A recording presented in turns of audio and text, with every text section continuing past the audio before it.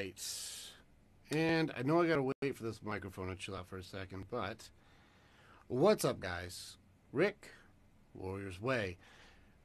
I am going to be doing something very different because my Andrea, my love, is all the way out into Texas right now. And because she's in Texas right now, I'm going to see if we can have her jump on with us. And we're going to do our very first duet thing. And then what we want to do is take questions from you guys and see if we can help translate what is your man saying and what's your guy doing. So if you guys haven't seen any of our videos or what we do, this will give you a pretty good idea of what's going on with us, and then whatever we can do to help you guys through some of the tough things that you guys are trying to figure out. And that's really essentially what it is when I see all of my guys working on what my guys are working through, is it's not necessarily that you guys aren't willing to do the work.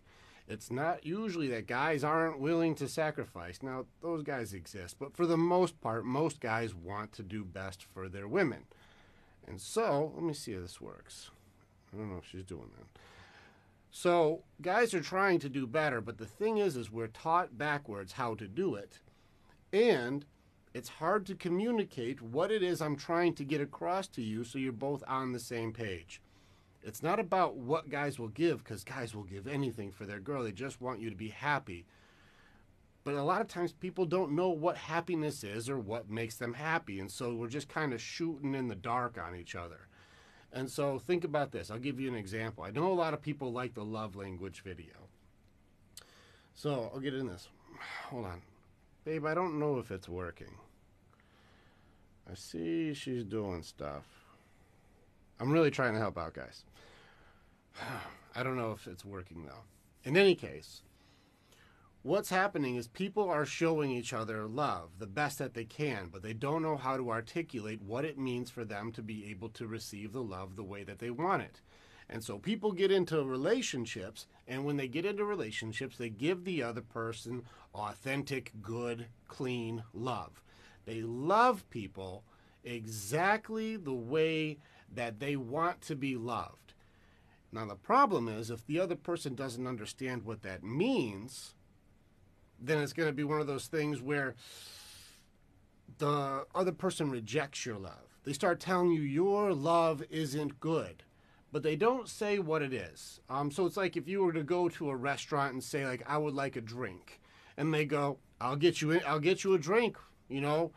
What kind of drink do you want? And you're like, okay, what do you got? And you're like, all right, you want some orange juice? And they're like, I don't like orange juice. I don't want orange juice. No.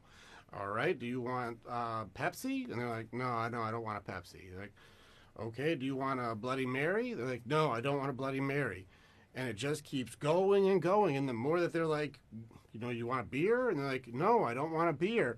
You're not really good at this job, are you? And you're like, those are things that I like to drink, but you seem to like something different to drink.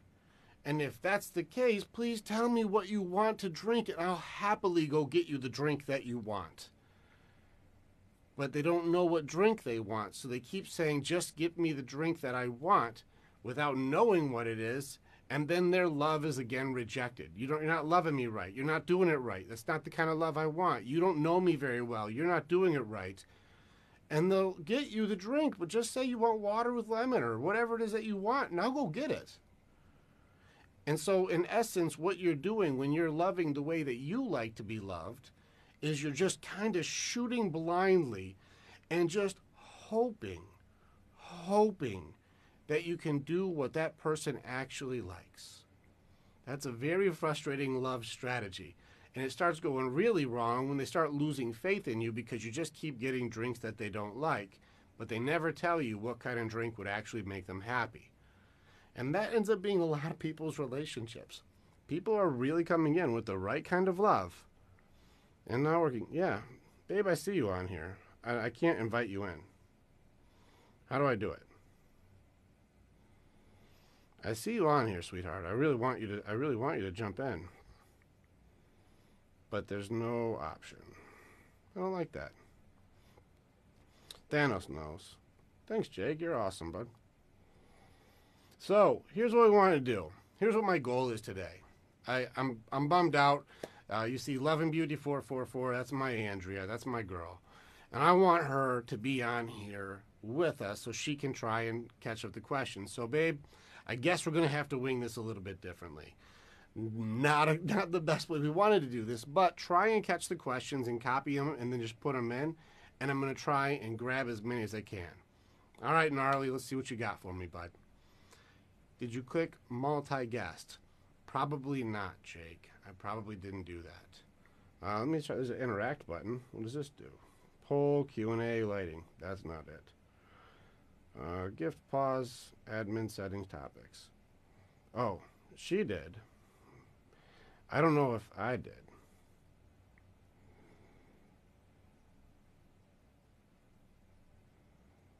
All right, yeah, so...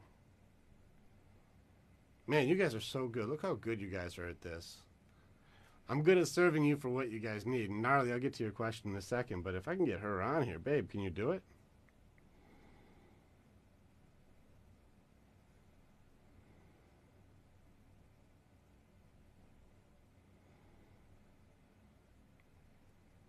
All right, I did a thing. I hope that it helps, babe. I hope that this is doing the thing for you guys. All right, until she gets that right. Currently argument, I stumble across this. My wife and I have trouble arguing, and I feel trapped when I argue. All right. Obviously, there's a listening thing that's going on. So if you guys are arguing and you're feeling trapped, I'd probably need a little bit more information as to what type of trap do you feel like. Like when you feel trapped, do you feel like whenever you talk, you're constantly interrupted? Do you feel like in some cases there's women who will just outsmart you, and then you're just like, I don't even know where to go from this? Is it because it keeps stacking? Like, what is the thing that happens to make it so you're like, I don't really know where to go with this? I'd have to know more information, but shoot, I don't know how to pull anybody on this thing. I'm happy to do it. Let's go crazy. Baby, are you doing a thing? Multi-guests? Viewers? Is she? I don't even see her on here. That didn't do it. Babe, are you even still on this thing? Okay. I'm just tired on and off. He knows he has mental, but I still care. I don't know what that means necessarily. What's up, Isaiah? Isaiah the Outlaw. You're just a good kid, man. Very likable. Your superpower is being very likable. Hey, babe, hit the thing. I hit multi-guest, but it doesn't show you on here. I wonder if it has to be like you have a certain amount of likes or something, because I don't understand why I can't see you. I feel like an idiot on this thing. The technology is getting me. What are good ways to stop overthinking? All right, I'll take this one. This is Lazarok. Overthinking is a byproduct of advanced intelligence when it comes to when it comes to imagination and creativity. People who start going too deep into your imagination zone. So what ends up happening for people is that fear usually starts feeding in your imagination. And when this starts happening, you start creating multiple realities over and over again. So you start going like, oh no, this could go wrong, or what if they say this, or what if this happens, and then if this happens, or I'll tell them this, and if they do this, I'm going to, you know what, and you'll get into entire arguments. You'll have whole fights with somebody, or you'll have a whole debate for why you should get a raise, or you're going to have an entire argument about why you want to do things like a certain way. And when you go and meet that person, very often it doesn't end up going that direction at all. And that person has no idea you just had 20 fights with them. Like, they have no idea that, like, you have already killed them twice in the argument. They don't even have any clue what they're walking into. And you go in and you're ready to go. I'm ready to go. It's like, I've been ready for this conversation all day. And you bring it up and they go, oh yeah, don't worry about that. I'm totally cool. Hey, do you want to go get some pizza? And you're like, I was ready to go. Why didn't it go that way? Wait, what? What you're doing is when you're overthinking all these things, you're creating alternate realities that aren't real. The problem is with that is that you have an advanced brain, which means you have all of the feelings associated in this imaginary lifestyle that you've created, this imaginary fight or world or whatever. So you still have all of these feelings building up from multiple scenarios that aren't really happening. This makes it so you start freaking yourself out over possibility and not really in an acceptance of reality. So this is why fear starts really getting people and anxiety starts overrunning them. I call this not having control of your superpower. So what really ends up happening is that your imagination starts taking over you, and your power controls you. Your overactive imagination, all the overthinking, all the possibilities, all the things that aren't happening, they start to control you because you're not learning lessons from it. You're getting worried about it. You're freaking out about what's happening. And yes, same thing goes with, like, they could be cheating, they could be doing this stuff. You start making up scenarios. The problem then goes to your imagination feeds these feelings. The feelings start to feed your belief system. Now you start believing, because you have feelings, that it's possible. Now that your belief system starts going in, I think they're cheating. I think they're doing this. I think they're going to say this. I think they're going to do this thing. And you start putting in and filling the gaps for the pieces that you don't have. Like, it seems like because someone else has done this, I am going to be seeing them do the same thing someone else has done. So I'll fill in all of the missing pieces that I don't have, just so that way they can go, like, I caught them. Like, some people think you caught them, you already got it, all that stuff. Like, yeah, I caught them. I know it. I've already seen it. I know what they're going to say. And anything they say is already a lie. I know they're going to lie because they don't want to get caught. I already know they won't caught. So I'm going to go through their phone. I'm going to start doing this stuff. And you start making up all of these things when really they were like, yeah, I was in the bathroom, my phone died. You know, like, whatever. Like, it's like really funny that you've gone through all of this imaginary stuff. And so what I do when I train people for this, and I train people how to do that, is you are still going to have these multiple realities and scenarios that you create up. You have a high intelligence, and you have a high creativity, and you have a high imagination. Fear will try to pump in worst case scenarios. What you can then do is take these scenarios and you can learn life lessons from each one. This is a little bit of an advanced training, but it does make it so that each one of these now become a positive, like, okay, I learned about that, or that's really unlikely, but I could see how that could go that direction. And if this happens, that one at least I can prepare for. And so you narrow it down to, like, the top 2, worst case scenario 3, most likely things to happen. You learn from everything else, and then you have to get rid of those ones. And then when you've gotten to that point, now you're more prepared for the most likely bad outcomes. And let's be real, guys. The most likely bad outcomes maybe happens less than 1% of the time. So you prepare for your worst, but most likely it's not going to go that direction. This gives you clairvoyance. Now your superpower you're in control of, your imagination and your creativity. This way you can learn 10 times faster. It's the equivalent of, like, in the Matrix when he, like, plugs the thing in and he's like, I know Kung Fu. Like, that whole thing. It's kind of like that, where you can go, like, all right, this could happen, but then I would just do this. If this could happen, all right, I can see that. I would have to be prepared for this, but it seems unlikely. This would happen. That's probably very likely, and so I should be prepared for everything. Like, you can just use each experience now, not get overrun by your emotions attached to the experiences, learn life lessons, and then delete the stuff because it's not real, and then be prepared. That's what happens with my people who have crazy anxiety. Because now, when you're overthinking and you're over anxious and all these things, it's because you don't have certainty or control over the actual reality of it.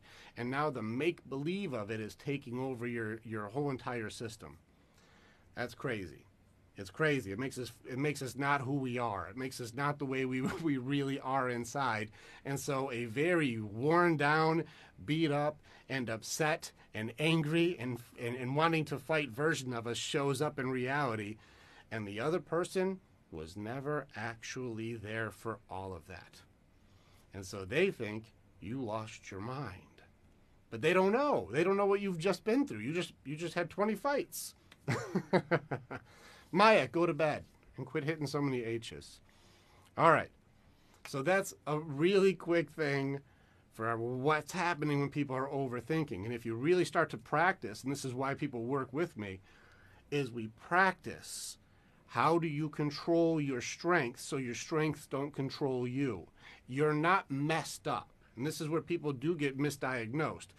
Just because you have an amazing ability to have a high creativity and high imagination doesn't mean you need drugs. You need training. And that's one of those things that when I work with guys, a lot of times they don't need the medication once they're trained, because there's only trained and untrained people. Once you learn how to control your strengths don't control you. And that's just one of the things I've had to learn also through some pretty traumatic things is how do I take something that people consider is some type of a disability or a diagnosis, and I use that as a strength to make it so I can be stronger instead of have to be dependent. All right, Maya. Thank you, Colby. Jeez.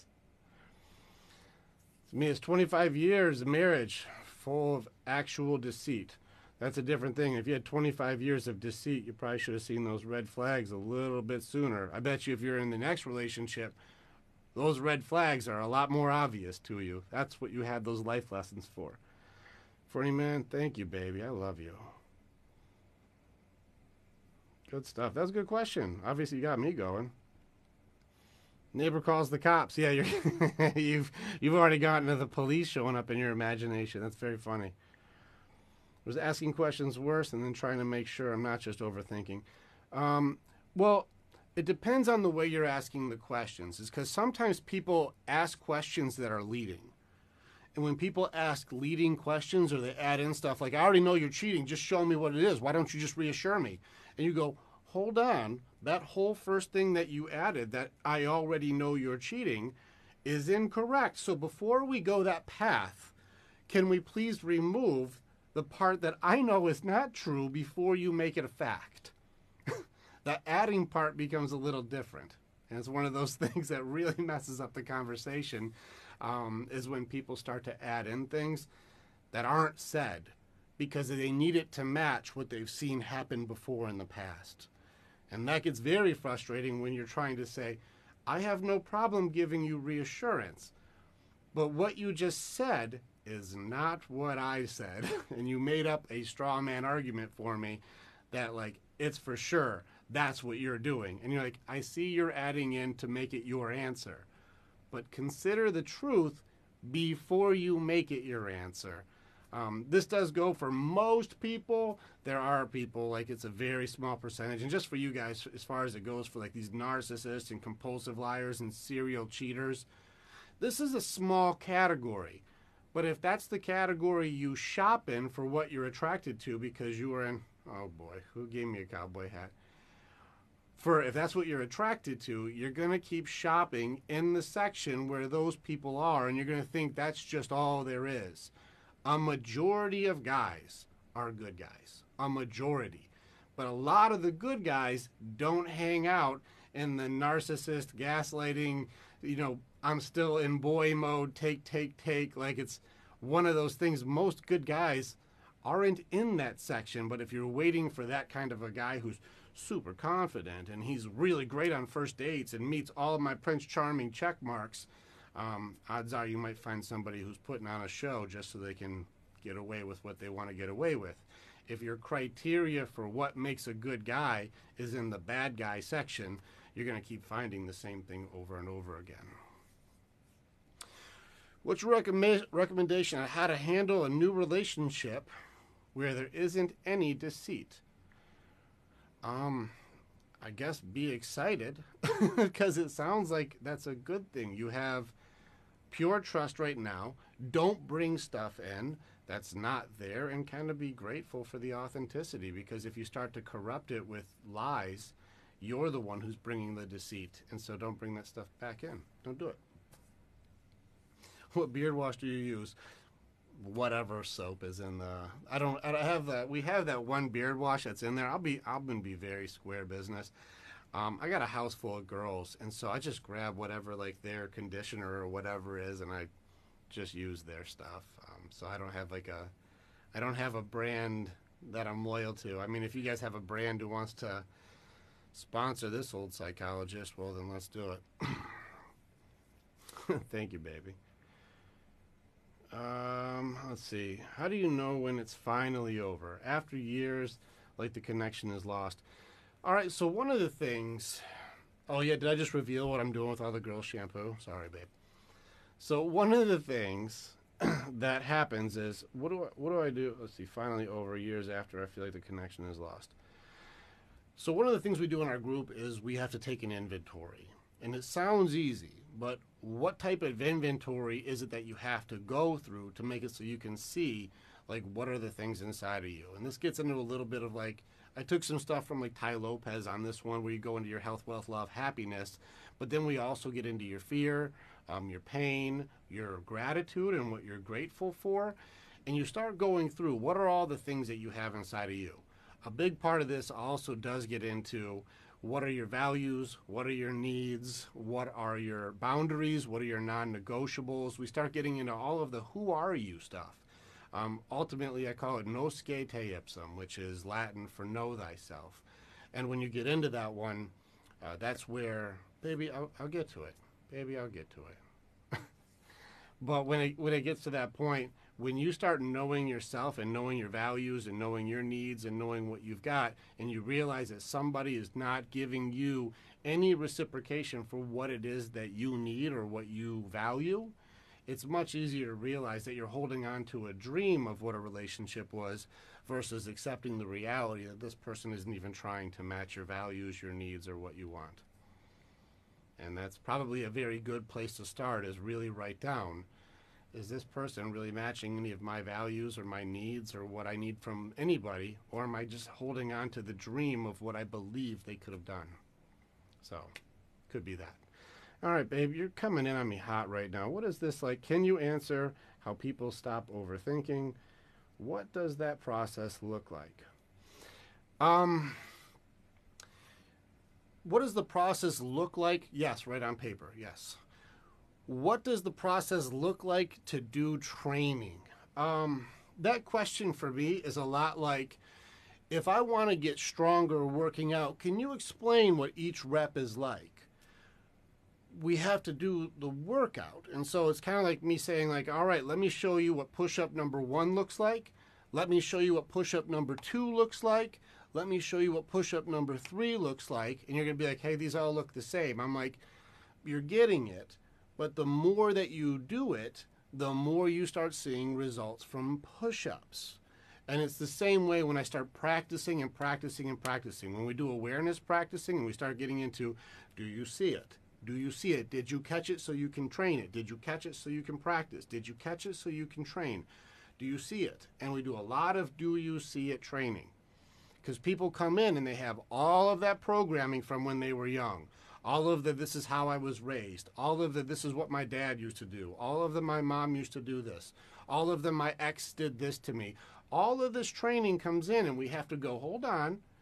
Do you see the belief system? Or do you see where the choice is? Or do you see that's not who you want to be and make a different decision? That's more of what it is when you have a skill like overthinking that you're trying to train, is you have to keep practicing. Do you see that you can use your power in a correct way, or did it overrun you? And now your your power is controlling you. It's just, did you see it? Did you catch it? Did you catch it in time to use it correctly? You know what you're trying to do. Did you get it in time? And that's a lot like saying, here's what push-up 1 is. Here's what push-up 2 is. And it's just repetition at that point. Repetition, repetition, repetition. That's how people get better at everything in life. It doesn't matter if you're trying to throw a hook on a bowling ball or shoot a basketball. The more times you shoot it, the better you get. And it's the same thing when it comes to training anything, especially here. All right. I'm going all in. This is some love. This is a lot of stuff. Let's see. Who's got a good question here? Do you think high blood pressure needs medicine to lower? I don't know. As far as that, that's not really necessarily my strength. I'm not really big on prescribing medication for people, so that wouldn't be one of the answers that I would be qualified to give. How do I overcome my insecurities? When I bring them up, it becomes a fight, and I'm more wrong than before. Twisted James, come on, boy. I already told you this one already. You can't bring your insecurities up to your girl. You work that stuff out with your guys. Your girl does not want you to be weak. I know some of you ladies are going to give me some pushback. Go ahead. Because odds are the guy you're with isn't weak. But if he is, which he's not, the guys who get really open as far as their vulnerability, and their vulnerability isn't courageous. It's like, I don't know what to do with myself, and I don't know, I don't have a plan with my life, and I don't know what to do, and I don't know if I can do this, and I'm really insecure about this part of me, and I'm really insecure about this. If you knew someone like this on a first date, you wouldn't give them a second date. And so why, when you're in the relationship, are you going to do things that would disqualify you from a second date and say, that should be good? There's a point where you have to say, these are the things that I'm working through, but you have to bring that stuff where you need that empathy or that understanding or that part where you can go like, hey, I need some backup on this. Like, this is where you go to your boys. This is why we've always had the work on the car, or go shoot hoops, or, go for a jog with your buddy, or, play a sport, or the bowling team, or whatever. Because your boys will go, let me hear what you got. And then they work it through. And one thing I think I've said multiple times, you women would be surprised how much guys aren't dogging you as much as you'd think. Most of the conversations I've been around, whenever I'm working with my men and just hanging out with my boys, is always just, man, how do I do it right? Like, what am I missing with her? I don't understand. Every time I'm doing this, it's like I'm just doing everything wrong. How do I do it right? What am I missing, guys? What's working for you? Those are the real conversations like men are having. Boys is different. Girls, different. But men and women, it's different. Guys really do want you to be happy. But just like the drink thing I just said, you don't know what drink you want, so they're just getting every drink they can think of and hoping to God you like one of them. But you're not actually ordering the drink that you want. And you think that your descriptions are helping him, but they're not. They're like, well, I want ice in it. And you're like, okay, put ice in what? Milk? I don't know what to do. I'm going to go get it. Like, I said I wanted a straw. I'm like, okay, this isn't the glass that I like. I like tall glasses. Okay, I'll get the tall glass. Okay, I don't know. And they just keep filling you with the wrong stuff that you don't like. It's not as clear as you may think, and they're trying to also do the same thing that they're trying to give it to you. They want to give you a drink. They want you to smile. They want you to be proud of them. They want to say, like, my man gets me the best drinks. And like, yeah, hey, fellas, I got my girl the drink. We like to be the thing that's the alpha or working or makes you feel fulfilled or whatever it is. We like to be built up. We like to know we're doing well. And so with that stuff, if you're not clear of your drink, he's going to be guessing. And then you're going to tell him he's just not doing a good job. And you're going to start eyeballing other bartenders. They don't know either, but it seems like if I get a fresh start, maybe they'll get it. That's not how it works. If you got a guy who's willing to sacrifice for you, try and get better at ordering your drinks so he can sacrifice in a way that makes you both happy. All right, Kimberly's got a good question, you said, babe. I see you. Oh, goodness. How do you not cry when you're mad? Men don't understand. Mad equal cry. Invalidate equal cry. Men see weakness. I'm going to tell you something crazy here, Kim. We're not allowed to do what you're doing. We can't say mad equals cry or invalidate equals cry. We're not even allowed to do this. Ironically, you women have beaten our option to do that out of us. So we have that erased because we know that if we go, I'm mad equals cry, and I start ugly crying just because I'm mad, you go, ugh, figure that out. You're not going to support us on that one. And if we feel invalidated and start crying, talk about man up. Stop being like this. I can't even see you sexy anymore once you do this. We're beaten out of us. So if, like, we're shown if we do this, we're weak and rejected. We're rejected for it. How is it we're supposed to show the empathy that when you're crying, we're supposed to understand? Just soak that in for a second. I know that I went pretty quick there. Thank you, Phil. It's not anything that we can do. Now, take into account also, if he's talking to you and you feel like you start crying, like you feel sad or angry or whatever, and he feels like, which is not true, but he feels like he's making you cry, that makes him feel bad because he doesn't want to make you cry. When he feels bad, what is the only emotion that we've been shown we're allowed to show and not be rejected outright? Anger. So we can't cry with you because then you get grossed out by us. We just get angry because it's the only thing that ever worked, especially when we're young. Because if I started to like get angry at some dude and some dude saying some stupid stuff to you and I knock him out, just like the movies, like beat up the bad guy. My anger in this case, like now I'm the alpha gorilla. I'm the guy who just protected you. I saved the day.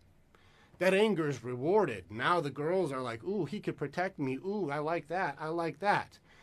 As we grow into being men and adults, these situations don't come up and we can't use that anger on you.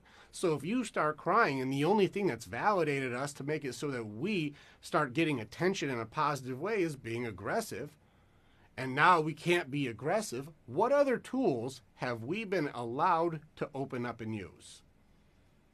Like, for real. What else are we supposed to be doing? Because if we cry, invalidated, we're done. You're not good.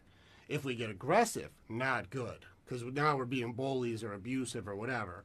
But if we're crying, we're weak and we're pussies and undesired.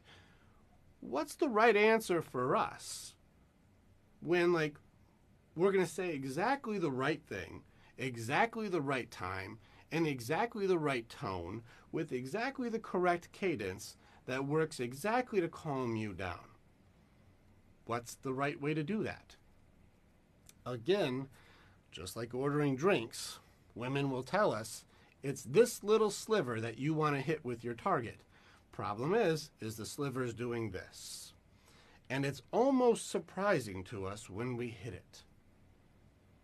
Like if we're like, babe, listen, I know where you're coming from on this, and I appreciate where you're coming from. I love you for opening up. Thank you for this.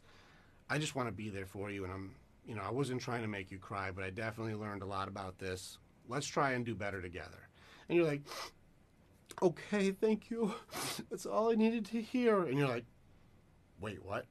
Really? That just worked? Oh my God, I'm going to do that every time. But then next time, that's not what works. And we're like, oh my God, I thought I had it. I thought I had it. I don't have it. Now what do? I did the thing I did last time. Why didn't it work this time? And then when we do it enough times trying to do that thing that worked the right time, like now it's like we're pandering. Well, now you're just trying to control me. Now you're trying to manipulate me because you know that it sometimes makes me feel better. And you're like, all I want to do is make you feel better. That's all I want to do. I just want you to feel better. Why can't I do this right? And then he starts doubting himself as a man, starts doubting himself as a husband, and starts making himself like, what am I doing? All I want to do is be happy. And it's like every time I try to make her happy, it moves. What the heck do you do? So understanding that when you're crying and you're able to cry and you want to feel validated and empathized and consoled and safe and feel good, we do not get any of that. We, as men, we don't get that. So how are we supposed to be so good at it? Makes you think for a second. How is this guy supposed to be good at it when, like, I wouldn't give him what I'm asking for? How is he supposed to do it? And that's why guys are having such a hard time, because they just want you to be happy, but nobody's ordering a drink specifically. They're just saying, get me a damn drink, and it's not the one I wanted, and throwing it in their face and saying you're a terrible bartender. This is me doing my best. I just want you to be happy. What do I do? So it's a tough thing. It's tough for guys to do this. Man, there's so many good questions. Sorry. Yeah, at first I felt bad because it's super annoying because the issue never gets addressed because I stopped talking. Yeah, Ian, is it? Oh, it's Lana Love Extensions. Okay, Lana Loves Extensions. Got it. usually if there's a shutdown and you got somebody who's stacking, there's not going to be any listening. It sounds just like basic not being heard. You stop talking because he's getting louder. He's getting louder because he doesn't feel heard, and you're getting quieter because you're not being heard. And so then at that point, you just kind of let him rage out until he's done raging out, and then nothing gets anywhere. That cycle doesn't stop until you guys make agreements. A little bit of training on that one. Yeah, exhausting. The man number 3, you got it. Phil, what's up, buddy? My dude. You're giving way too much credit. Most don't try that hard. They need tools. That's true. A lot of guys do need tools, but just because you don't see the results doesn't mean that they aren't trying. A lot of times when I meet guys, all right, I'm going to tell you guys a story, okay? This is a long story, but hear the story out, okay? This is a story of what it's like to be a man who's in a marriage or whatever it is. I'm going to use an analogy here, so stay with me, okay? Imagine your relationship is like driving in a car. He's driving, you're shotgun, female, shotgun, male driving. Okay. You guys are going, and then you guys hear like a pop sound. Boom! The tire starts getting weird. The car's wobbling weird. Like, what's going on here? I don't know. So you pull off. Just for those of you who want to jump ahead, let me save you the trouble. This is a metaphor about an argument. So, flat tire happens. Pulls over on the side of the road. Guy gets out. Never changed a tire before. I don't know how to do this right. I've heard about changing tires. I understand changing tires. Never done it before. Have no idea. I'm like, babe, you ever change a tire? She's like, I never changed a tire, but we still got to be at this place on time, so hurry up. Thanks for that. Thank you, babe. So he goes to the trunk, pops the trunk open, and gets the tools that he's been given through life. So he opens the trunk and pulls out some needle nose pliers and a hammer. He's like, this must be what I need to fix a tire. Let's go for it. So he gets out there and he starts chipping away with his pliers, and the pliers are very quickly not doing very much at all. He's grabbing stuff, but nothing's moving. He's like, all right, these are clearly not the way to do it. So it's got to be the hammer. It's the only way to do it. So he starts strategically tapping the thing with the hammer to try and get it right. That's really funny. He starts like just tapping the tire to try and get it right. I got to get this tire off. So he's strategic. She's like, hurry up already. Like, okay, thanks. You want to do this, babe? I don't know what I'm doing. This is man stuff. Hurry up. Got it. Whatever. I'm in. So I'm going to start tapping the tire, but nothing is happening. While he's hitting the tire, he can see out of the corner of his eye, another car across the street starts coming over, and that car ends up like right across the street. Flat tire also. You see the two people in the front going back and forth, going back and forth. The guy gets out of the car, and the other car, he's standing outside and just does one of those like, he looks over at the guy, like you. He goes, women, flat tire, right. And you both kind of do one of those like, things, which is just whatever camaraderie we have. And then you hear your wife go out like, what kind of car are they driving? And I don't look at her outfit. And you're like, babe, not really helping right now. Like, let me get on this tire. And you look at this guy and you're like, all right, I know I can fix this tire faster than he can. So you start bashing you just start using your hammer and you're bashing. And he's pulling out tools that you don't have. He's got this weird contraption and some X thing. And you're like, he's never going to get it off. He doesn't even have a hammer. So he starts hammering. You start hammering the heck out of it. And he's doing weird stuff. And you're looking at him and going at it. And at this point, you're just decimating your tire. You're banging it all in and denting it all to pieces. And the lug nuts are chipping away. And your arm is getting tired. And you're hitting this thing. And you look over, and he's finishing up his tire and putting the spare on. And you're like, I don't even know where he got a spare from, but okay.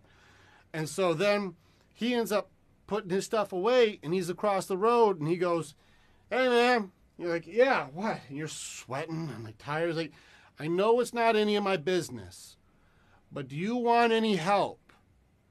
And of course, guys, what do we say? No, I got this, man. It takes a lot, but I got it. I got it. No problem. I got this. Like, you sure? I mean, I'm not trying to intrude, but I mean, I can help. I just did mine, so I can help. Like, no, thanks, man. I got this. And so that guy's like, all right. He gets in the car, and now he just finished his tire in less time than you did, and you started before him. What do you think comes out of the wife next? What's the holdup? They just did theirs. What's wrong with you? Why didn't you get the tire fixed already? And you're like, you want to fix the tire? Like, I don't know how to fix the tire, but clearly neither do you, because that guy did it twice as fast as you, and now you're in more of an argument. And so you're like, screw this, and you're crashing this thing. Everything you got is going in. At this point, the rim's all bent to hell. Everything's destroyed. Your tire's mangled, and you're tired. You're just smoked now. Your arm is just throbbing and just blown out. You can barely lift a hammer. Pouring sweat, shirt soaked, uncomfortable, and she's Googling it for you. Like, you're supposed to take off the lug nuts, and you're like, what do you think I've been trying to do here? What do you think I'm trying to do? I'm telling you, I know what to do. Just take off the lug nuts. Like, I got a hammer here. I did my best here. Why isn't this working? Like, I don't know, but you got to do this. Let me just call some people. And now she's starting to text back and forth with tire changing guys. She's making phone calls with guys who change tires all the time and own tire places and are doing better than you. And just now they're talking more and more. And she's like, I'm going to go with this guy and get some help so we can get the tire changed. You're like, what? You're just going to leave me here? You're like, listen, you got your hands full. You figure it out. And then it starts getting even more time away where she's hanging out with other tire guys and doing all these other things. And you're wondering, why am I not doing so well on this tire? The point of the story is most guys aren't given the tools or the training for all of the arguments or the things that you run into. They don't know. Now, if you look at the tire in the story, he's beating the crap out of the tire to try to make it so you guys can get back on the road again. But he was only given a hammer and some pliers from his parents' training. So he's doing all the stuff that he saw growing up. He's doing all of the things that he ever was shown what to do, but it would never prepared him for this situation. You know, if there was something where like, hey, I need to put a nail in a piece of wood, he'd be like, bam! Problem solved. You see me. I got this. But he didn't have a tire iron, and he didn't have a jack, and he didn't have a spare tire. So all he had was a hammer, and he starts going to work as hard as he can to get you back on the road, to get where you want to go, and he doesn't know what's wrong. I'm giving everything I've got to try to make you better, make you happy, make it so we can get on the road, make it so we're safe, and I don't know why it's not working, and I'm exhausted and I'm tired and I don't have anything left and I'm crying now, and you're looking at me like, oh my God, it's a tire, get over it. And I'm like, it's more than a tire. I'm failing you. I'm failing us. I'm not doing a good job. I'm not the guy I thought I was. I'm starting to second guess who I am. That's what he's working with. That's what these guys are doing. But it's not for lack of effort. It's not that he doesn't love you. It's not that he won't try. It's that he doesn't know what he doesn't know. So how is he supposed to be good at something he doesn't know about yet? And that's where these guys end up being stuck. They don't know. I don't know yet. But if they knew, they would do it. I'm telling you, almost every guy, when I go, yeah, you just didn't have this thing. Here, use this. It's no different than trying to get like a screw out of the side of a desk. You know, they just hammer the desk and keep breaking desks. And you're like, well, we don't have any desks left. And he's like, here's your screw. I had to smash it out of this thing. You know, like it's all bent out. But if he had a screwdriver, he'd be like, there you go. Just wrong tools. And so you don't know what you don't know. So it's a tough thing for that. That's an analogy and a story to kind of give you an idea of when you're saying, why aren't you doing a good job? Why aren't you trying? Why aren't you even trying to do anything? Why do you seem like you're so useless? Why are you not being this guy? Why are you not being that guy? It's not that he doesn't want to be great or do good things or help or make you happy. He's just missing those tools. That's it. That's it. He would do it. If he had the screwdriver, he would take it out. Happy to do so. But he's just trying to do it with a hammer. And that's where I have a lot of guys who I'm like, I'm like, what's going on? He's like, my daughter's trying to wear an outfit I don't like. So I said, you look like a hoe and I'm going to kick you out of the house. And I'm like, maybe not the best way to teach values. Maybe if you're going to teach to value and respect yourself, you should have a value and respect conversation and not threaten to kick you out of the house and then hit her with judgments. Let's change the approach a little bit. So it's just, I don't know those tools because my dad used to say it. So that's what I'm going to say. And it's one of those things where it gets a little tough for guys to be the guy that you may need because they've never had a role model that emulates what they need. Let's see. Why are you depicting women as nags, though? Not all women are nags, but I would say a majority of where society has gone is women turn far quicker to complaining than they do encouraging. Now, I should probably caveat that a little bit. Girls and women with low awareness, far more naggy. Far more. There are good women. There's good women who are highly encouraging, high awareness, high education, and support their guys 100%. I would say that if you're one of those women, you're in the minority in society today. There's a lot more complaining than there is encouraging. And so if you're one of those women who are like, I'm one of the ones who supports my guy, ride or die. If you're one of those, you're in the dying breed because you are in the minority. So that makes you the rare one.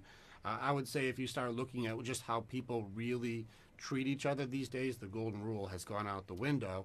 And it's a lot more child mentality of take, take, take. What can I get? What can I get? Versus how can I serve? What can I do to grow together? How can I be the best for you? Like, there's a lot less of that. So, there's that. You said women don't need men? What? Are you serious? I don't even know what that means.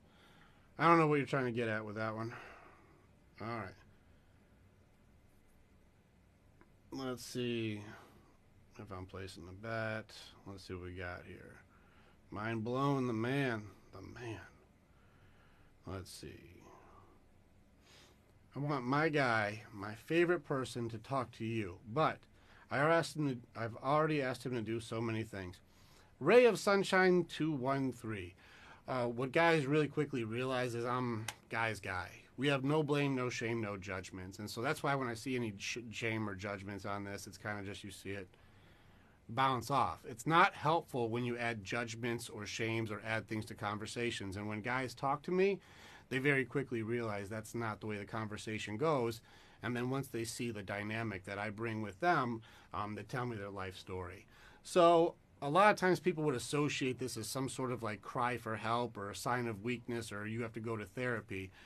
That's not the case on this one. When it comes down to being able to help out like a guy understand what's the tools he's missing or what's going on with his life or where did it go off track, it ends up becoming a pretty cool conversation. So just have the guy book a call. We have great talks. I can't really think of any time that a guy got on and it wasn't just a good conversation. So if we're not really working together, I guarantee he gets something to help him, and that just makes it so he has at least a couple more tools so you guys can be better as a team. So book the call. Let's do it. Oh man, stuff is blowing up. I was looking at that one thing. Jeez. Let's see. Because when we get help, same response, we cry and break down. I don't know what you mean. I love and support my man. Why, when kindness and loyalty and thoughtfulness is in a relationship? Renata, I don't know what that means. I love supporting my man. Why, when kindness and loyalty and thoughtfulness is in a relationship? Let's see. Oh, there's more to it. Okay. I think that's what the problem is in a relationship. We need each other and support each other. Yeah, it seems like you have a good grasp of being able to support and encourage each other through that. Says what he wants. Says he wants attention. Love your lectures here. Thanks, Isaiah. I meant to say, I wouldn't support my man. It's all part of a good relationship.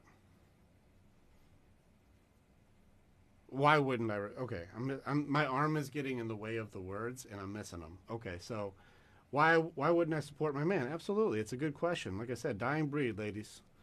Like you're the example. It's hard to accept this when some of us deal with very manipulative men. Uh listen. All right, I'm gonna go in a little bit, Lana. You're not gonna like it, or maybe you will like it. I don't know. Ladies, if I was gonna ever do a woman's class, especially for single women, my entire class would be, let me teach you how to do an interview.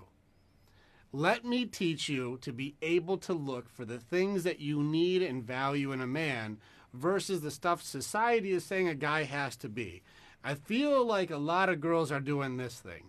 They're going, all right, he's 6'3", love that, because he must be able to protect me. He looks like he's got money, so that's pretty good. Let me see what his resume here says. Wants to sleep with all my friends. Actually lives with his parents. Won't ever show me where he really lives, though. Doesn't have an actual job. Okay.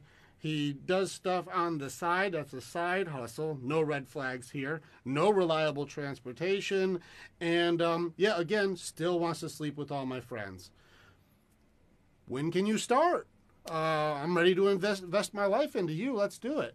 He's like, yeah, cool. You know, you can't come over to my place, though, and I'm only giving you this one phone number, not my other phone. Yeah, that's fine. Whatever. We're all adults, right?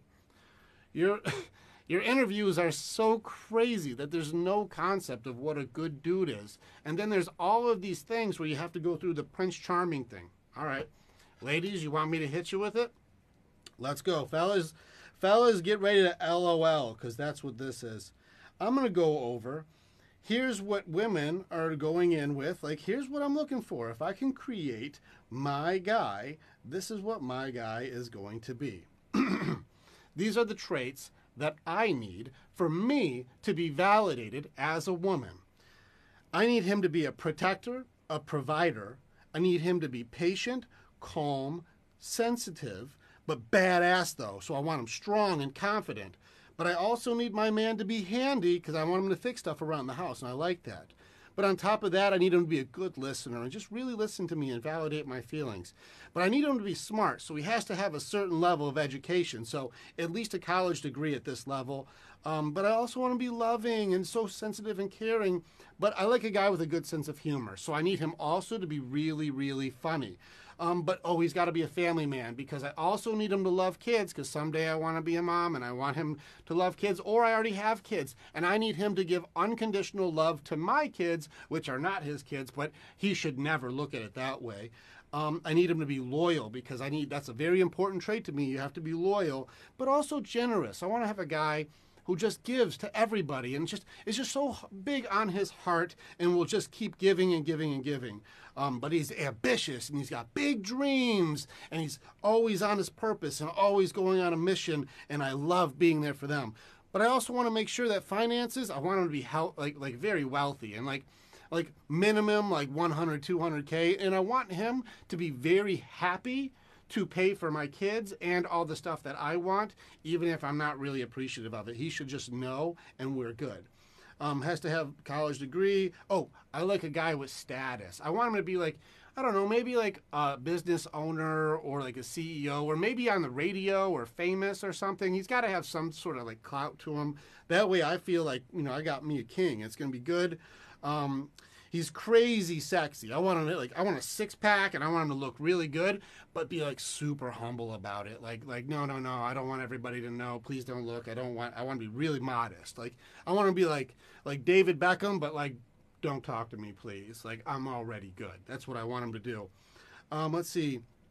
Pays for everything. Even if I make more money, I want him to pay because that's just chivalrous, and I love chivalry too. Let's see. He loves all of my feelings and loves all of my interests and accepts me for me. He speaks well. I just like when they're articulate, and I want them to speak really well. Oh, but I also want him to have just killer style. I want him to be like, woo, woo, looking good. And so I don't want him to be like a scrub. I want him to look good, so he likes that. But I also want him to be like always expanding his mind. So I want him to be like a reader. I want him to just have interesting topics and good readers. And so I'm always looking for a guy who can just keep me stimulated in conversation. So I want him to be good at that.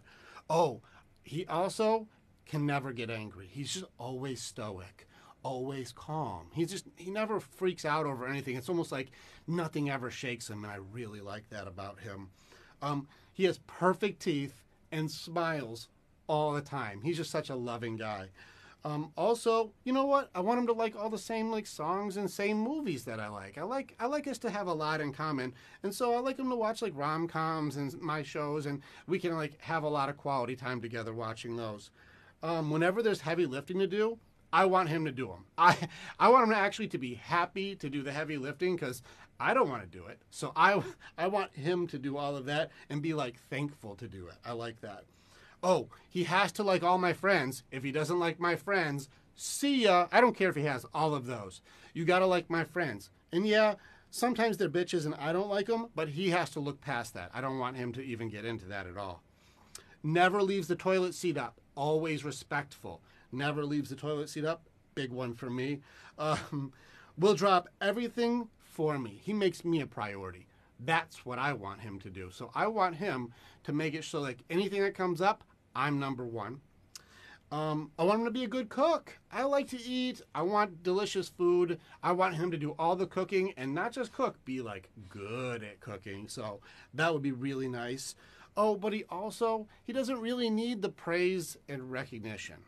He doesn't really need that stuff. I just want him to like do amazing things, but not really require me to kind of like blow up his balloon. He's just already good all the time. He doesn't really need that. Oh, you know what I think is sexy is like when he's a good dancer. I want a guy who dances real good. So I want that. I want that guy to be also a good dancer. You know, are you guys kind of getting the idea here? When they did like a study like this for women, when they did the study, it was like this. It was insane. Like there was a woman who did the study going like, what are women asking they want their guys to be like? Oh yeah, don't forget he washes the dishes, of course. What do they want their men to be like? And there was women who were crushing, like knocking guys off because his shoes and belt didn't match. Like that was it. Ladies, they did the study with hundreds of people. There was 3 things that came to with guys when it came down to what are they looking for in a woman on a date to make it so it could be compatible. The 3 things guys said is they said, I want a woman who's like at least kind of attractive. She doesn't have to be like a 10, but give me like maybe like a 6, or even like if she's wearing a makeup, it's a 7. Like she can take care of herself, but I don't need her to be like the hottest chick in the world. Just somebody who's attractive. Like I just want somebody who like I can be attracted to. It doesn't have to. You don't have to be like a model. Just be somebody who like you take care of yourself and beautiful. I'm okay with that. That's good. I like that. Can we curb the crazy? Can we curb the crazy? I just don't want a lot of crazy and drama in my life. So just lower on the crazy scale. That would be nice. And then somebody I can grow with. That's what I want. So at least kind of attractive. Doesn't have to be crazy, but just attractive. Don't be crazy. And someone I can grow with. That's what guys came to when they did the exact same survey with men and women. That's great. That's what it came to. And this was a woman who did the study on this one. This wasn't even me. Like this was the way that study went, where women had, it was like 150 things that were on their list of things. And then for men, like it was narrowed down to be like, can I get someone who will grow with me and doesn't give me drama and like at least is attractive and like pretty attractive at least, or at least have some traits that I find attractive. Like I'd be good with that. So it's pretty funny and humbling when you really look at it. Now, mind you guys, I didn't look at very much of this. I saw some people cracking up. Phil, I saw you cracking up. Babe, where are we at here? Girl, I hear the conversation. I don't believe this. This is real. Yeah, that's funny. What is this? Wendy, what are you doing with this grinder thing? You're killing me. Yeah, women stuck in fantasy. These expectations, society still makes us out to be imbeciles and knuckle-dragging morons. Tattooador. I mean, it's rough, but maybe some truth to it. Oh, yeah, Dominic is all Dominic is all this and a bag of chips. What are you talking about? You got a good one. Dom's good. He's a good dude. Like your friends right in the bed. Yep. Some of them are. That's where you get into the guys who are not good dudes. So, anyways, yeah. When it really comes down to what's happening these days is this crazy notion of like Prince Charming. It's backfiring, but you got to take a little bit of account. Where is this stuff coming from? And babe, you remember when I went in on the Disney stuff? You guys remember, like, when we went in on like the Disney part of what's going on with our girls? Why are they having all these expectations? Tattooed adore. I didn't read it right. Tattooed and crude. Okay, my bad. Let's take into account a couple things here. I'm gonna put some stuff out there that's just kind of like, oh shit, I didn't see that before. Let me think about it. How about this? How many of you women have seen Twilight, for example, or 50 Shades of Grey, Beauty and the Beast, Sleeping Beauty, Cinderella? You start going through a lot of these movies that you start seeing, and you watch, like, if you're watching Twilight, you got the girl Bella Swan.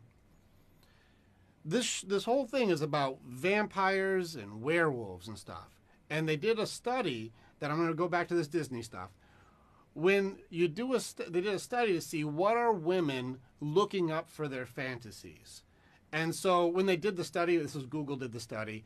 With guys, it was like a 5-minute study because it was just porn and it was just titties and butts or whatever the thing was. So they did that study. They're like, all right, guys are just looking up dirty stuff. That's what boys are gonna do. Got it. Women, what are women looking up for their stuff? And women got more into the fantasy aspect of it. There was more to it than just the porn stuff. There was more to it to make it so that they were looking up this different fantasies. You want to know what the top 5 most searched fantasies for women were? It was vampires, werewolves, pirates, surgeons, and billionaires. Those were the top 5 like fantasy story things that were built in for women, what they found attractive. So now go back to the stories for like Twilight, for example. Now you got a girl who's got to choose between this vampire and this werewolf. Ooh, so sexy, right? These are powerful alpha monsters. These are the apex predators. And now you got this girl who has to choose between them because they're infatuated with her. They just can't get over how great she is. Question: what did she do in the movie that was so great?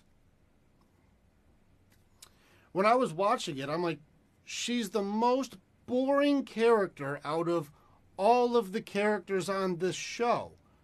Like, literally, she actually didn't do anything. In fact, her ultra power was she just nullifies everything from being cool. She overreacts. That's her power. Like, all these apex alpha predators were all like really into this girl who really didn't do anything special. Okay, let's keep going. 50 Shades of Grey. You got a billionaire who wants to do some freaky stuff. Freaky stuff is not that great without billionaire. What did this girl do that was so amazing that the billionaire chose her?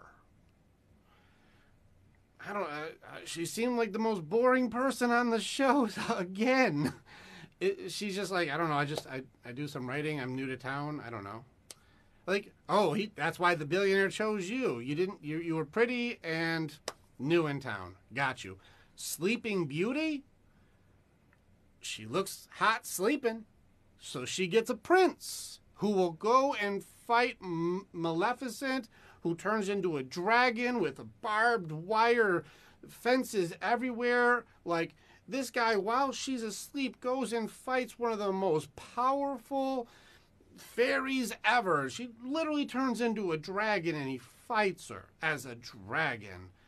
Why? Because she was hot sleeping? And then he starts making out with her when she's sleeping? This they teach this in school. You don't give tea to sleeping people. But for some reason, if you're hot sleeping, you get a prince. She didn't do anything. You know, I mean, get into Cinderella. She's like, she'll clean the house, I guess, and then she looks good when she's in blue, and then she's not good with shoes. But otherwise, he just saw her looking good in blue. She actually didn't do anything that was, like, pretty cool. She didn't really do anything that was like, hey, you get a prince for that. Like, you're at that level. And that one was kind of like, okay, well, yeah, they didn't really talk about much. They didn't really get into what's in common or, hey, let's do something great. She just looked real hot that night. Okay. All right. Then what are we teaching our girls here?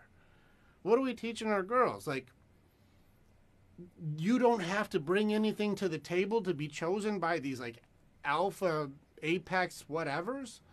Like, you don't have to do anything. It's kind of a little weird that that's going that way, which is why I'm pretty happy that, like, yeah, and the princes don't get any credit. Tattooed, you're funny.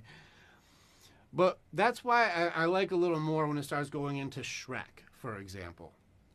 Shrek I kind of liked. Why? Because the dude was an ogre. He wasn't pretending to not be an ogre. I'm an ogre. That's what he is. He's a big, green, hairy ogre. That's what his thing is. But that ogre would fight a dragon. That ogre will protect his people. That ogre ends up being a great friend. That ogre makes mistakes, but then owns his mistakes. That ogre doesn't feel like he fits in, so he isolates himself away so he doesn't have to feel worse about being the ogre that he is. And then you've got Princess Fiona. Now, Princess Fiona is a badass on her own right. She kung fu stuff, and she's fun to do things, and she's interesting, and she brings stuff to the table that he doesn't do, and can teach him stuff, and they got a good back and forth. But also, Fiona's also an ogre too at night, so she may be lady in the streets, but a freak in the sheets. She turns into an ogre too. She doesn't reject him for being an ogre. She accepts him because she's part ogre also. And I kind of like that. We're like, listen, it's not about you're a princess and he's got to be a prince and amazing and all this stuff. I like watching now that women are realizing if I want a good man, I also have to be a good woman. And I like that a lot more. If you want to have a strong relationship, it can't be that he's got the Prince Charming laundry list and you're just the chick from Twilight. You don't get to be like Belle in Beauty and the Beast where, what, Stockholm Syndrome? What are we doing here? Like, what is the thing? Like, you're a prisoner and because it's just me and you, like, she ends up falling in love with the guy she's imprisoned with? What are these? What's happening here? What's happening? But he's strong and dangerous, and he's unpredictable. And there's something about having, like, the ultra apex sought after predator choose you, and then for some reason, you're the one woman who can calm him down. You're the one woman who can tame the beast. You're the one woman that the ultra alpha chooses, and you're the one that can be like, babe, calm it down. And he does. I don't know what it is with that, but it was in almost all of the fantasies that women were looking up. It was always some sort of tame the apex predator fantasy. That was the most common thing that Google found. That's what when they looked it up, that was the most common thing looked up. And I think it's kind of weird when you start looking at these Twilight things doing so well when you have a teenage girl choosing between a 110-year-old dead guy and a guy who turns into a dog on which one she's going to be with. Necrophilia or bestiality is a weird choice for girls to be looking up, but for whatever reason, super common. Look at this Vampire Diaries or whatever. Don't get me started. I don't know. Gets weird. You guys get it. It gets weird. I don't know what's happening here. We weren't taught that we need to bring 50% to the relationship. Heather, you are correct. Just like we weren't taught that we need to keep getting better to make it so our relationship stays healthy, we're taught we're supposed to give you everything instead of also be able to keep improving ourselves so our relationship stays strong, growing together. None of us are really taught right. We're taught, like you said, like women are taught, you just have to have the burden of beauty. You be beautiful, and then he has the burden of performance. He's got to be the quarterback or the producer or the guy who, you know, brings something to the table that's got like potential or whatever it's going to be. He's got to perform, whether it's be in good shape or be strong or be a musician or, you know, own a business. There's the burden of performance, and then women have the burden of beauty. The hard thing is with the burden of beauty is that it's a temporary commodity. It is a depreciating asset. Over time, that goes away. And that's why a lot of times you'll see young girls, or when you're younger, anywhere from like your late teens to like up to 30-ish, that's where it starts to changing is after 30. Not saying everybody looks bad, not everybody likes that, but it starts to depreciate. We can all agree that getting older is not the same as looking younger. It's not the same.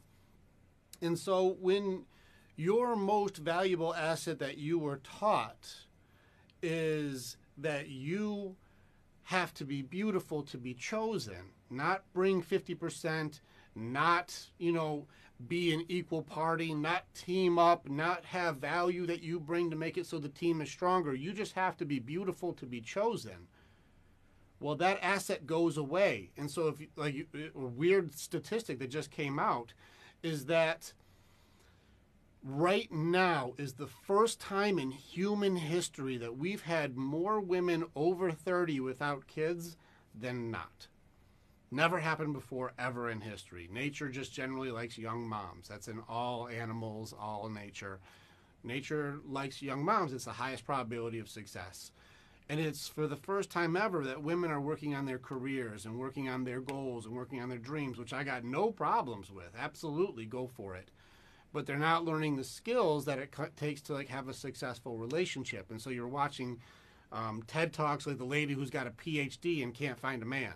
She's like, I did all the PhD stuff, but now I don't know how to talk to guys. And my main asset, now that I'm 36 years old, for being attractive is less than what it used to be. So now my PhD, which guys don't qualify you based on what you provide because we are taught to have burden of performance. If you bring burden of performance to the table, it's more like competition than a team. If you feel like I'm higher level than you, it makes it so it's weird. You're like, why aren't you doing better? We don't want to go to work because men are built to compete all day, all night. We compete. And then we come home and got to compete. We're like, please, seriously, can we just snuggle and like, let me shut this off for a little bit. That's all I want to do. Well, no, I think that I'm better than you in this and this, and so why aren't you doing this? And you're like, oh my gosh, please stop. Come on. I don't want to compete. I don't want to compete with you right now. I just want to be able to be cool. Well, I want to win, and I'm going to do it right now. You're like, fine, you win. See, you're a pussy. I win again. You suck. You're like, what? Are you serious right now? We aren't attracted to that. We don't want to compete when we get home, too.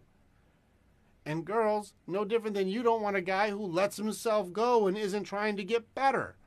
We all have a role to play. And ironically, it's so funny.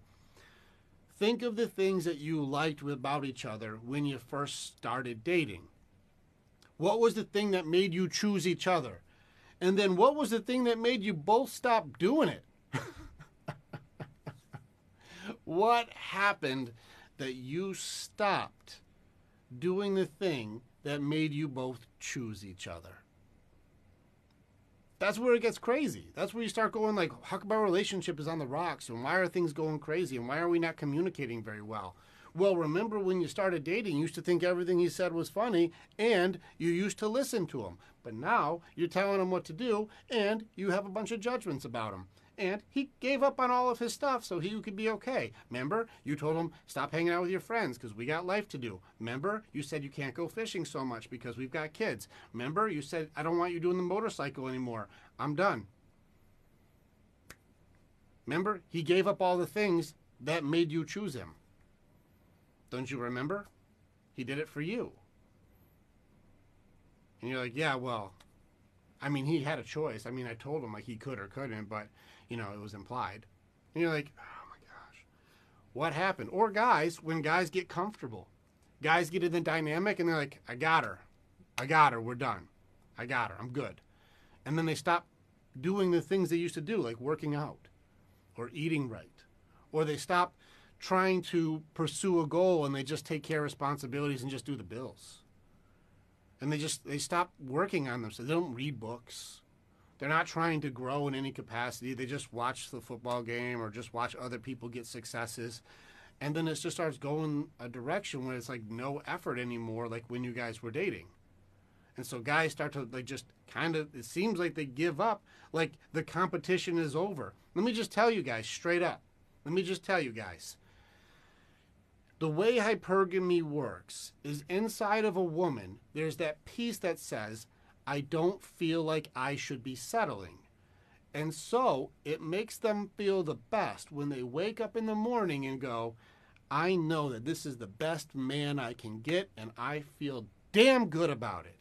And if they start waking up and they think that you aren't in hunt mode anymore, and you think there are no other hunters because you guys got married, you are wrong. You're wrong. They're all in the woods with their bow and arrow like, go ahead and fall asleep, Mr. Lion. Go ahead and fall asleep. I'm going to get her. You also have to keep doing the things that made you attracted to each other. If she loved that you took care of your body and you were building your mind and you had a dream and you were ambitious and you had these things, and then you stopped working on your body and you stopped working on your mind and then you stopped working on your goals and ambitions and you just stopped doing that stuff. And now your name is mow the lawn guy and take out the garbage, go to work, and that's it. You think the other hunters stopped hunting? If you got a high-value girl and you're not being a high-value guy, eventually, just like the tire story, the tire repair guy starts to become a little more interesting than he should. Guys, we have to work on us too. We got to work on us too. That's it. We got to work on us. Yes, they're going to make a lot of requests. If you understand your boundaries and your values, you can go, babe, I understand that you want that.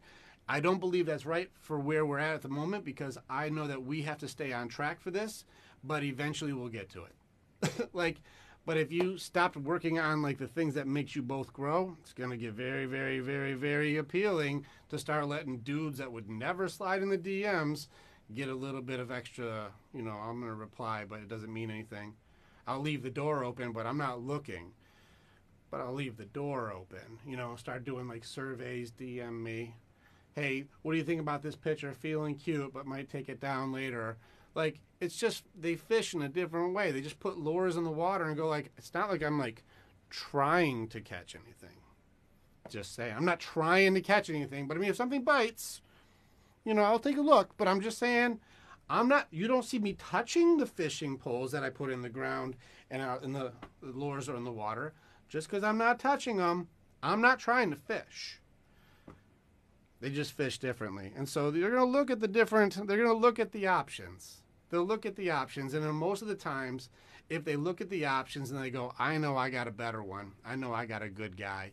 That stuff doesn't affect them. They'll shut these dudes down quick. Shutting guys down is not one of the problems.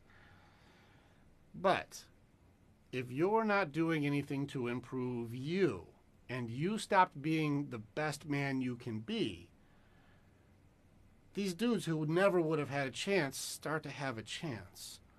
And you think it's because she's not loyal, but you were both breaking vows.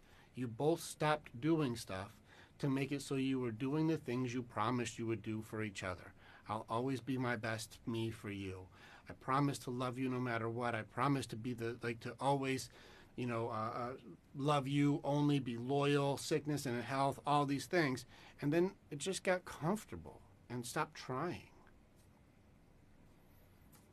We have to do our part, both sides. And women, if you want to be treated as a valued equal part, bring stuff to the table more than just you look good today. You should also have skills. We got teenage girls. I tell you, if you're going to compete with these boys, you better have skills, because you can't go in and just be like, I'm cute, I should be the leader. No, the leader who has leadership skills should be the leader. And so we got to teach that if you want to be a valued part of the relationship, you have to bring value. And if you want to be able to keep all of the other hunters at bay, keep being the strongest lion on the hill and keep being the best you every day. Does this mean you got to be like the toughest workout guy? No, but keep building this. Build your spirituality, build your mentality, and read books all the time.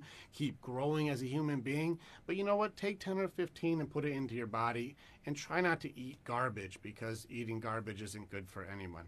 I'd probably take pop out of your equation. If you're a soda drinker, my health recommendation, don't drink soda. It's poison. That's just me putting out my judgment in 2 cents. How can you do all of that at the same time and still show you are willing to walk away? All right. Walter, let me understand if I'm reading this right. How can you do all that and at the end, at the same time, show you are willing to walk away? I don't know if I understand the question correctly. I'm trying to see another thing that you said, Walter. I feel like what you're trying to say is like, how do I do all of these things, but then still like have like a boundary to show like if not reciprocated, I'm willing to walk away. I feel like that's what you're maybe asking, and maybe let me know if that's what it is. Is that where we're at? Where you're like, let's see, how can you enforce boundaries if I can't leave? Snorlax, like I think we got an appointment together, so I got to hear your story, because there's got to be more to it than that. All right, Walter, so you're saying like, all right, so how do I keep healthy boundaries, and how do I keep doing all of my things? I think one of the things I wish that I was taught sooner in a relationship is I wanted to be able... Oh, you watching it, Josh? What's up, kid? Are you trying to get in this? I'm coming in. Oh, here we go. We got a nephew coming in. Come on. Come on, tune into the live. Come on. Boys preaching. Come on now. Thank you, Joshua. Yep. I'm here for moral support. I appreciate all of the moral support. Keep giving it to him. Thank you, Joshua. All right, so how do we create healthy boundaries in the relationship? Here's the thing I wish that I would have known before. Your relationship is a series of agreements. Now, this is where you see, obviously, people start pulling in stuff from other stuff. They start pulling in things like making demands and not making requests. How do you know the difference between a demand and a request? I'll tell you. If you make a request for somebody and you think it's a request, the way you can tell is the way the person reacts when it doesn't go the way that they want. So let's say, for example, like, hey, babe, could you get me a glass of water? And if she's like, no, I'm in the middle of this thing. I'm not able to get that glass of water for you. You're like, what the hell? I do this all day long. I do this for you. I do this for you. I ask you for one glass of water and you won't get it for me. Did I make a request? Or was I really making a demand? And if you didn't do what I wanted, I had an angry reaction. In that case, I was making a demand. I was demanding a glass of water, because when you couldn't do it, I got pissed off. Now, if I made a request, like, hey, babe, can you grab me a glass of water? And she's like, no, I'm right in the middle of this thing. I can't. I'll get it in a little bit, but I can't do it right now. Then I'm like, oh, no worries. I can get it. I got it. Thanks, though. No problem. I was just requesting. If you can do it, great. If you can't, great. I'll figure it out. That's a request. I didn't have to get pissed off. I wasn't demanding her because she couldn't do it. And so a lot of times people in relationships will start making judgmental demands. And they'll even do it in this passive-aggressive way, like, why don't you ever do this around the place? I mean, we didn't talk about that. We don't have an agreement that I would do that thing. You know what I mean? Like, We didn't, I don't know what you're talking about. Well, I want the dishes done a certain way, and you have never done the dishes. You're like, yeah, I've never done the dishes. We really didn't have a conversation about this. But I can see you've been thinking about this a lot, and you may have had 140 conversations about the dishes in your head, but I wasn't actually there for those. So what are we talking about? What is the thing? Yeah, tattooed crude. Objection leading. Exactly. This is where people start making demands of each other. The idea behind this comes from Marshall Rosenberg. He was a psychologist that created a style called NVC, nonviolent communication. And one of the tools that he put together for being able to understand each other was observations, feelings, needs, and requests. And requests and demands was the last piece to make it so you guys could actually hear each other and not be angry at each other. And so observation is, I can see that you're upset about the dishes thing. She's like, yeah, I'm upset. Like, okay, observation confirmed. What are you feeling right now about this? Well, I feel like you should be doing the dishes. I'd be like, well, that's not actually a feeling. That's still what you want done. What feelings? Are you feeling sad? Are you feeling anxious? Are you feeling angry? Do you feel, unvalidated? Do you feel ignored? Like, what are you feeling right now? And then you figure out, what are you feeling right now? And then you go, like, what do you need?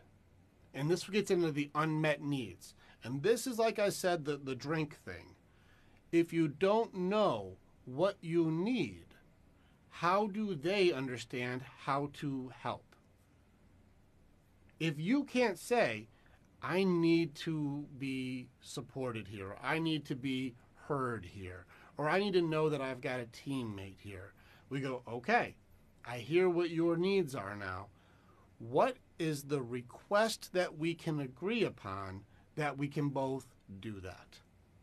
How do we do that? What do you need that I can go, I agree, I can do that for you? And if you don't have an agreement, people start making demands. Do the damn dishes. Stop making our life horrible. Why don't you do anything around the house? These are just going all over the place for judgments and shaming, and it's no agreements. But if you go like, how about this? Every other day, I'll do the dishes, then you do the dishes. Just back in, like, we'll switch back and forth. Be like, okay, that seems pretty fair. Okay, I can do that. Like, you do the dishes Tuesday, I do them Wednesday, you do them Thursdays, I do them Fridays. Okay. How about we just take Sundays off? You're like, let them stack. And we team up on Monday. Okay, cool, because they're going to be stacked up. Now we got an agreement. We're doing better. We don't have to argue anymore who's right and wrong about dishes. I didn't know what you were talking about in the first place, so now I at least have a chance. That's a pretty easy way to be able to make it so like now we can establish some sort of communication boundaries. Now comes the part, now that you have agreements, how do you hold your agreements for your boundaries? Caveat stuff. This is where you guys both agree. If you start to skip the dishes, I don't know, you got to pay on Friday night or whatever it is. Like, you start creating something that you guys can both agree, like, we both know this is best for the relationship, but if one of us is slacking, what do we do? Like, what do we do if, like, hey, inevitably we're going to miss? Is it one of those things like, hey, if you miss it, since you didn't use your hands to do the dishes, and I got to do the dishes on a Wednesday, you got to use your hands to rub my back for like 15 minutes, because that's how long the dishes would be. And you're like, okay, fair. And you got to be like, what kind of back rub? It can't be that like bullshit back rub. I need that, like, give me that deep tissue, but get the lotion out and stuff. I need the real thing. And you're like, okay. And then you make up, okay, if you don't do the dishes and I got to hit those dishes, well then you got to help me organize something in the garage for 15 minutes. You're going to be like, oh boy. And it's like, and I don't mean to just go there and be like, that's dirty. I need you to pick up boxes. And you're like, oh man, I don't want to do that. So I'm going to be hitting those dishes. But you guys, whatever it is, I don't care if it's sexual. I don't care if it's a work thing. I don't care if it's like, well, you got a double duty. I don't care.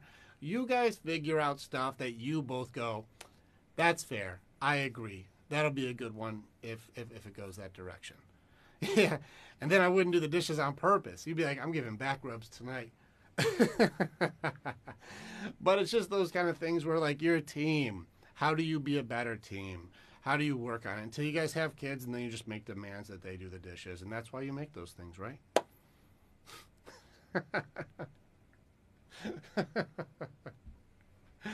All right. Ah, goodness.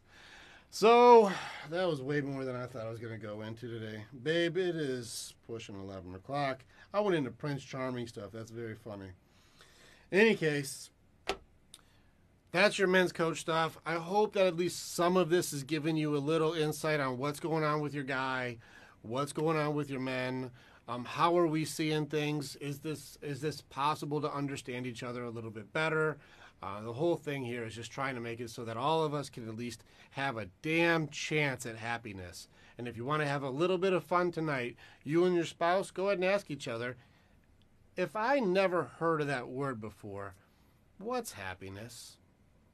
Have some fun. Or if you want to have a double fun, happiness, and then can you please tell me what love is? We all have different definitions. I'm curious to see what yours would be. All right, I'm getting out of here.